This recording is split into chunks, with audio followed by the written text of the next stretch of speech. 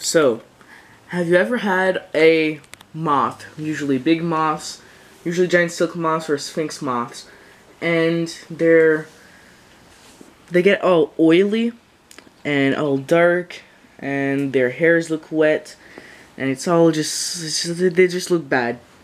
That is actually because of oil or fat deposits on their abdomen. I can show you an example on a Luna moth I have here. So this is just all the green. It's supposed to be white. Here's this one. It's completely white.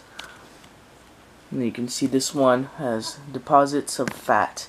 So what happens is when a moth decomposes, all its fat, if it wasn't that active, all the fat that was contained will actually come out of the abdomen. So here I have one. And this one I just dipped in acetone. You'll see a clip, next clip will be of after I dipped in acetone. So you can see it's dark here, then it's light at the bottom abdomen.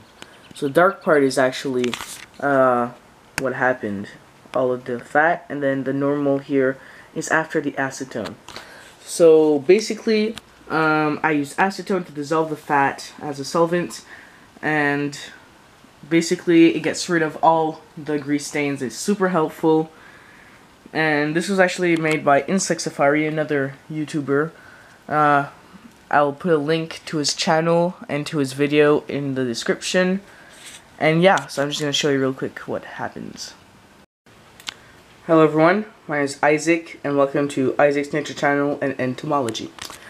Alright, so I don't know if you can see the difference, but let me take a thing here.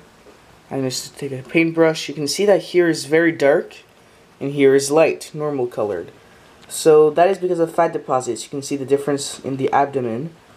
The dark part is where the fat deposits were, and the lighter part is where they're not. The reason is I cut off the thorax and dipped it in acetone, but it looks like I didn't cut off all of the thorax. Now here I have a Luna moth. Very beautiful, very common. Well, not very common, but I've got lots of videos about Luna moths, and you can see here all that is fat deposits. It's supposed to be pure snow white. So I'm going to take some snippers of these. I'm going to cut off the abdomen and put in acetone. Now they should get rid of all of the fat deposits, all of the greasiness, and if it doesn't work, I have a plan B here. I have another Luna moth, perfect condition, body, so I might Frankenstein it. So that's a possibility. I might go ahead and Frankenstein it.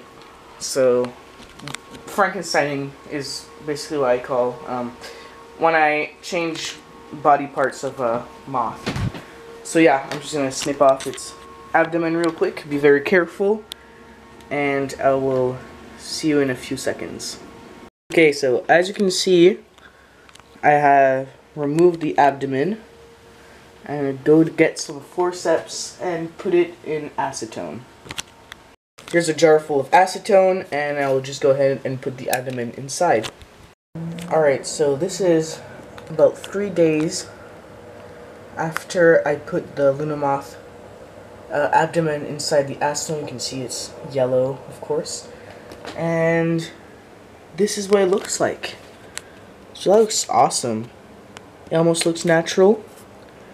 So yeah, that method actually works really well. So I'm just going to do a few more adjustments so that it looks natural.